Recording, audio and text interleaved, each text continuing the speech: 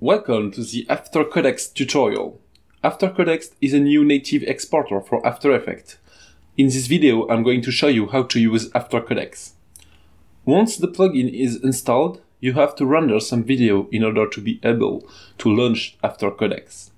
Just go to Composition in the top menu, click Add to Render Queue, open the Output Module dialog, and in the Format dropdown, select AfterCodecs. Then you just have to click Format options to open up the AfterCodecs window. In this window, you have three tabs, which change what there is in the middle of the window. There's also a text area here where there are explanations about the option you are currently changing. The first tab, Encoding, contains all the current render options.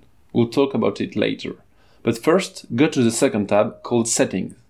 It contains all the global AfterCodecs options. These settings are always the same during all your renders. The first thing you need to do is install Ffmpeg. Ffmpeg is the software that will be used to encode video and audio. You can just click the download/update button and wait for the download to finish. For more information about Ffmpeg installation, please read the PDF given in the plugin archive that you downloaded. You should now have a green text in the explanation area saying that you have Ffmpeg installed with its version number.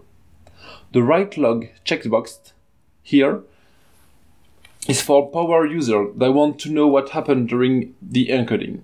It's automatically enabled if there is an error during the encoding. Then you have the license input, where you have to copy-paste your license ID and click this button to activate the plugin. Once all is set up, you can go to the first tab, Encoding, to select your render option. Here is the video codec dropdown. In the first version of AfterCodecs, you have X264 and X265 and ProRes. X264 and X265 are both implementation of H264 and H265 norm. It's perfect for storing your videos and uploading them on the internet faster. If you render in H264 or H265, you have more options. The first one is of course video quality. My advice is to choose something between 50 and 80 to keep good quality. 100 is lossless, 70 is excellent quality. If you're uploading your video to a streaming platform that will re-encode your video, choose something around 80.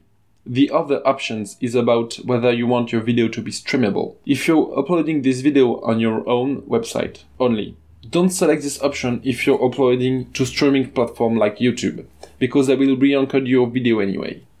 Please bear in mind that this option takes quite a time because it has to make a second pass around the video in order to put the important data about your video at the beginning of the file.